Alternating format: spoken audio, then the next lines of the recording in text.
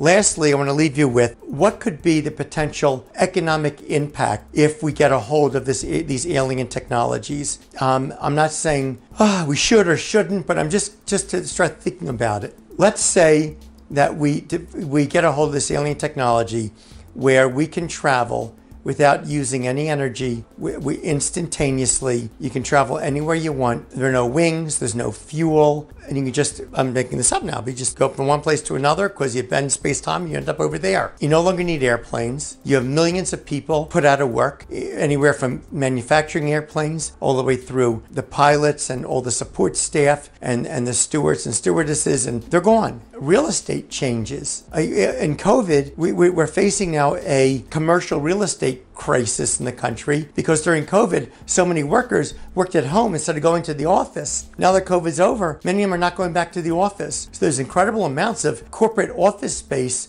that's free. And as those leases run out, they're not going to be renewed, or they're renewed for 30% of the size they were before. Now, if we can just travel anywhere we want at any time, virtually instantaneously, real estate is kind of gone, right? You can live in the middle of Arizona and you can attend your meeting in Manhattan in a split second by being in the office. We're talking about economic impacts. Energy, we think it'd be great, and it would be great if these alien technologies enable us to get unlimited energy without having to pollute the environment. But understand that as soon as we get that, there are millions and millions of people in the energy business, whether put out of work immediately, whether they're gas station attendants or owners. There are millions and millions of people put out of work instantaneously.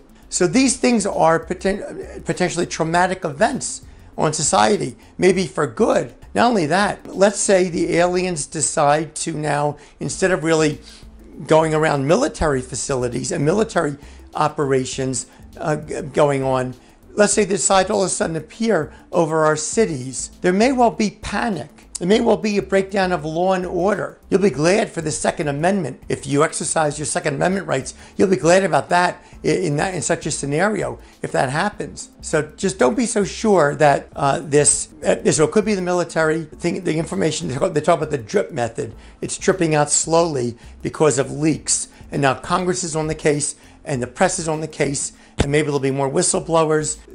But it could be this is a conscious effort to drip it slowly out to the public so that we don't have such immediate, massive changes that have catastrophic consequences for so many people's lives, even though in the long term it could be very good for people. Now, this is all speculation. I don't know. But I can tell you is when you're hearing in the press, when you're hearing from experts, a lot of it, they don't know either. And don't take it as fact. The evidence is overwhelming now. It's overwhelming. Best of luck to you all. Best of health to you all. Thank you for watching.